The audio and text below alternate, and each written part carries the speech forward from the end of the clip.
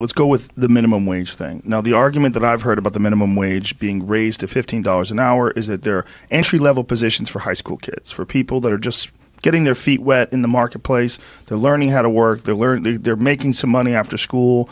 That if you charge, or if businesses have to pay $15 an hour to people like that, to entry-level people, that they won't be able to stay open. Well, first of all, they will be competing against, if you're a business and I'm a business, and both of us have to raise our wages at the same level, we both have the same burden, so it's spread across.